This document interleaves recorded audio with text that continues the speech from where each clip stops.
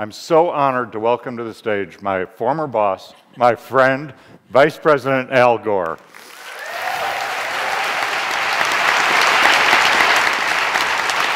Thank you. Thanks, Don.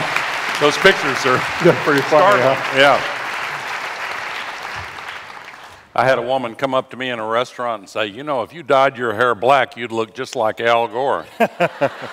And I was reminded of that by those pictures.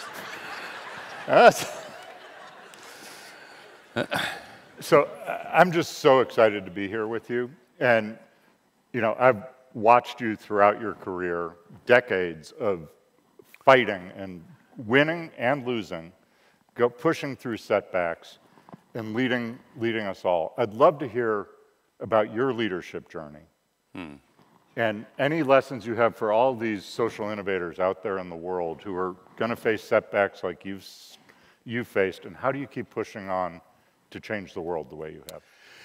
Well, thank you, Don. And before I answer your question, let me say congratulations to the Skoll World Forum on 20 years of changing the world in a remarkable way. This is a wonderful gathering, and I want to thank Jeff Skoll for setting it all in motion.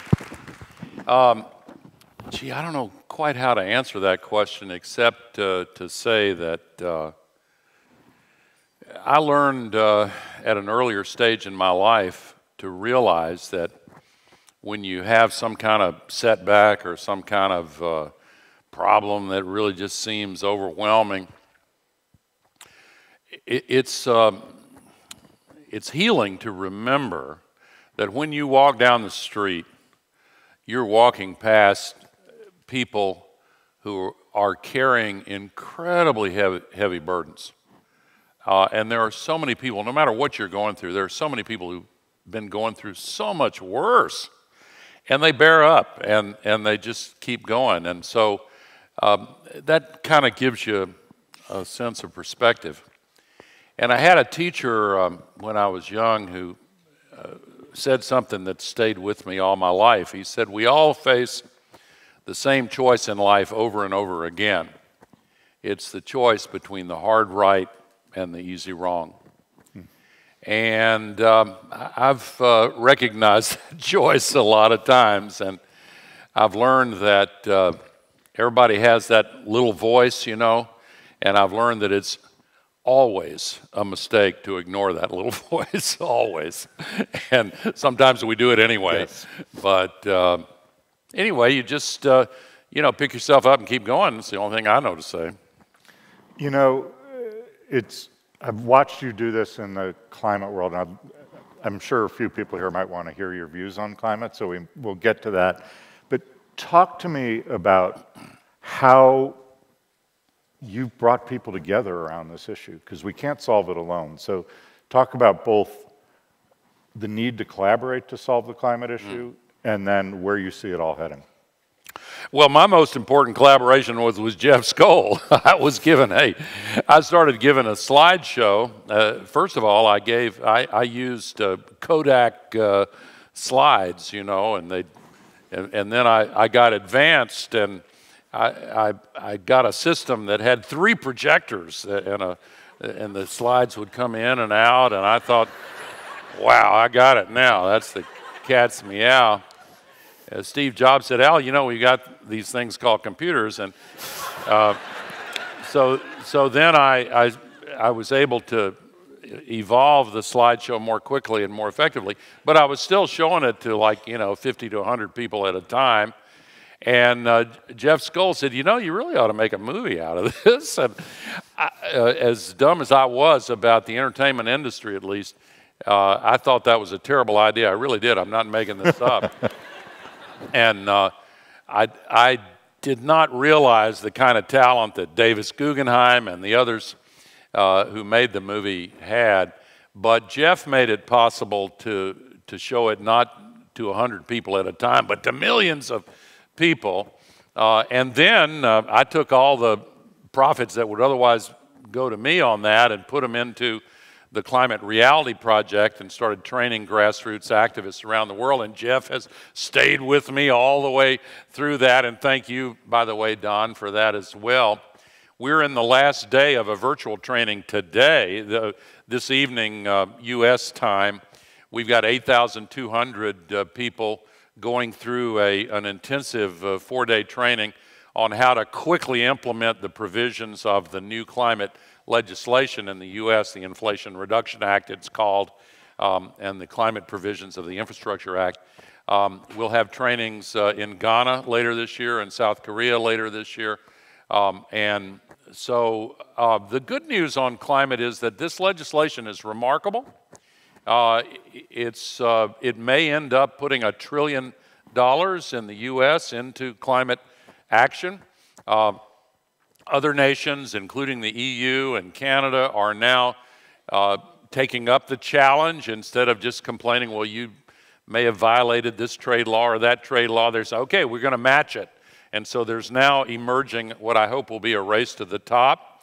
By the way, Jeff Skoll just sent me an article that I had missed early this morning. The BBC had an article saying this year, for the first time, the greenhouse gas emissions have started to go down at long last because the number one source is electricity generation. And last year, 90% of all the new electricity generation was renewables. And it's going to be, it's going. And second biggest source is transportation. Electric vehicles are now beginning they're poised to take over the market. And there's so much more work to do. So there is good news. And we had a great election in Brazil to protect the Amazon, and we had a great election in Australia to turn their climate policies around. But the fossil fuel companies, not all, but most, are still purveying these misleading messages, and they have a hammerlock on the political systems of so many countries. It's really a continuing struggle. But I'm optimistic. I choose to be optimistic. I think we are going to prevail. And I think that the grassroots activists, quite a few of whom the Skoll Foundation has empowered and brought together, I think that's where the change is going to come from. And of course, Mother Nature is the most persuasive advocate now. These climate-related disasters are, every night on the network news is like a nature hike through the book of Revelation, and people are saying, maybe we need to do something about this. And I just can't. Yeah. We are here because of you. That BBC article wouldn't be here if you had not woken the world up. So just a round I don't know about that, but thank you, all of you all. But, the hard part comes next, because they're not going to give up easily. This is really, we've got to win this. I couldn't agree more. Back when I worked with you in those younger pictures, there was this new thing called the internet and technology that was getting created. And back then, at least my view, was we were unleashing this incredible tool for democracy and to help lift marginalized voices. I don't think any of us foresaw where it was going to go, as Maria just described. How do you think about that challenge now and what we can do to start addressing rebuilding democracy and rethinking how our information ecosystem works? Yeah, in order to solve the climate crisis, we're going to have to address the democracy crisis. And in order to meet that challenge, we have to pay attention to what's happened in our information ecosystem. Both Maria and Carol are heroes to me. And Maria talked about the rabbit holes. The rabbit holes that people are drawn down, they're sort of like pitcher plants, People try to get out and they just slip on down. And at the bottom of the rabbit hole, that's where the echo chamber is.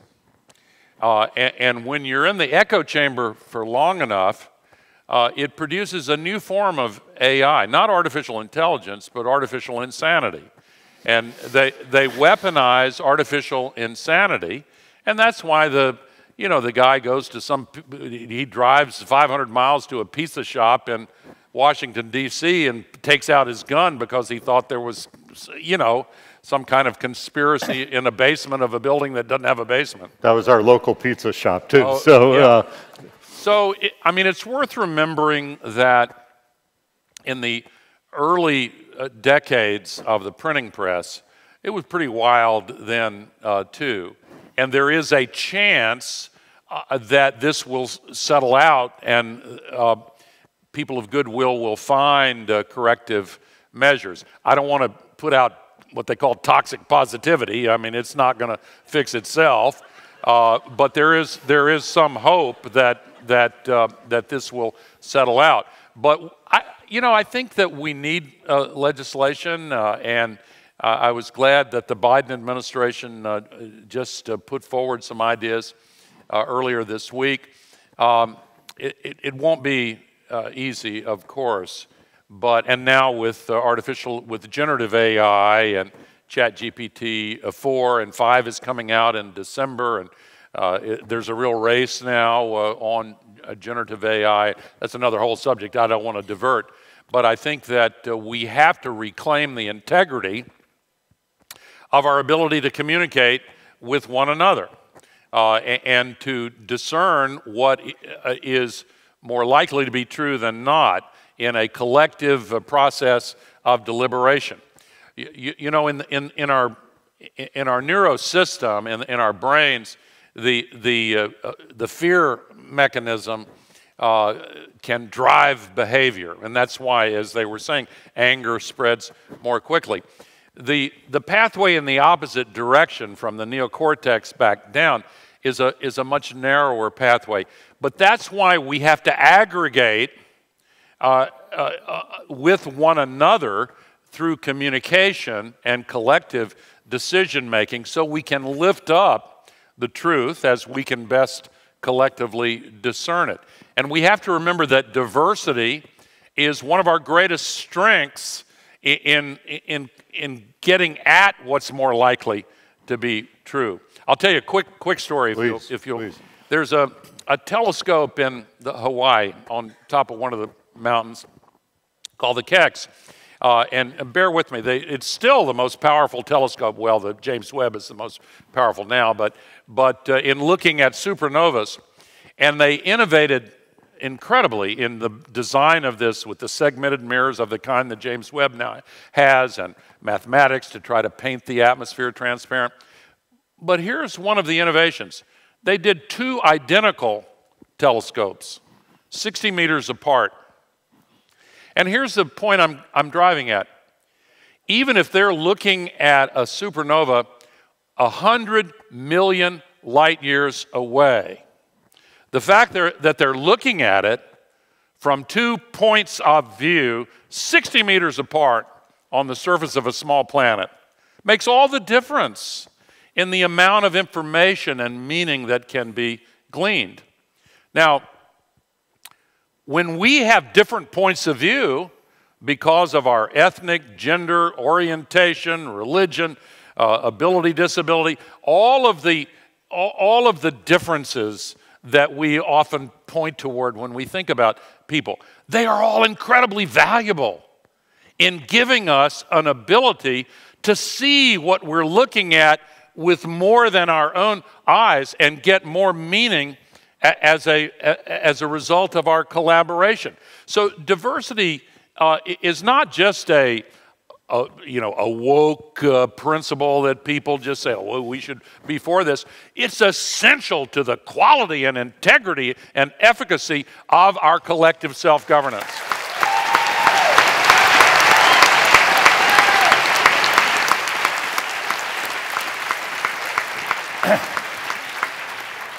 During that answer, I was reminded why it was so scary to work for him, because he's so much smarter than the rest of us. And I learned so much from you, and thanks for the job you did in South Africa, too, well, by the way. Thank you. Time. We had a great time. He came and visited, and I took him to a rugby game, so we had a good time with that. Your last answer reminded me, and we talked a little bit about this backstage, your home state of Tennessee has seen some interesting, very sad activity. Just talk about, because you knew the people involved. Very, very, very well, particularly young Justin Pearson, the legislator from Memphis. And I remember, and Justin Jones from Nashville, and the 60-year-old white woman from Knoxville, who the Tennessee Three. I mean, what a fantastic group. You know, in my faith tradition, there's an old saying that comes from Moses in the coat of many colors when he was thrown in the pit by his jealous brothers. And the saying is, man intended it for evil, but God intended it for good. What happened to those two legislators that were expelled was intended to be a terrible blow against them and their cause, but it ended up coming back as an incredibly redemptive event. And the conservative Republican governor of Tennessee just yesterday surprised people by saying, you know, I think maybe we ought to have a red flag law and we ought to have better background checks. And yeah, I'm not kidding. So sometimes these events can turn out differently than their authors intend. So young Justin Pearson from Justin Jones was great. He got his start removing the statue of Nathan Bedford Forrest, the Confederate general who founded the Ku Klux Klan, from the Capitol building, and then he went on to be elected. Justin Pearson started as a climate activist and as a climate justice advocate. And 3 years ago, I worked very closely with him. I've been on the phone with him quite a lot over the last 2 weeks, by the way. But they wanted to put a high-pressure oil pipeline through Memphis from the Permian Basin in Texas and New Mexico all the way across the Mississippi. They snaked it through a 97% black community, a freedmen's community established in 1865 by freed slaves, and right over the aquifer that provides 100% of Memphis' drinking water, right through the extraction zone that gives water to that part of the black community in an earthquake zone. Absolutely insane. It was a reckless, racist ripoff. And young Justin Pearson rose up from the community's early 20s, and then later, after that successful battle, he was elected to the state legislature. We blocked that pipeline. It was a great victory. But, yeah, thank you. And Justin deserves a lot of the credit, and the two young black women who worked with him. And then the state legislature, because the fossil fuel industry has control of them, they passed a state law saying from henceforth, no county, no city, no town in Tennessee will ever be able to block any fossil fuel infrastructure from now on by state law. So, you know, when you win a battle, you got to keep your focus and win the next battle after that. But you pile them up, and pretty soon you're making some real progress. And both of these Justins are destined for leadership, in my opinion. Well, I could talk to you all day, and I know people could listen to you all day, but the little red light's going off on us. So I just want to thank Vice President Al Gore, his third forum, for coming back and spending time with us. Thanks to you. So Thanks to the Skoll Forum. You're awesome. Thank you. Thank you.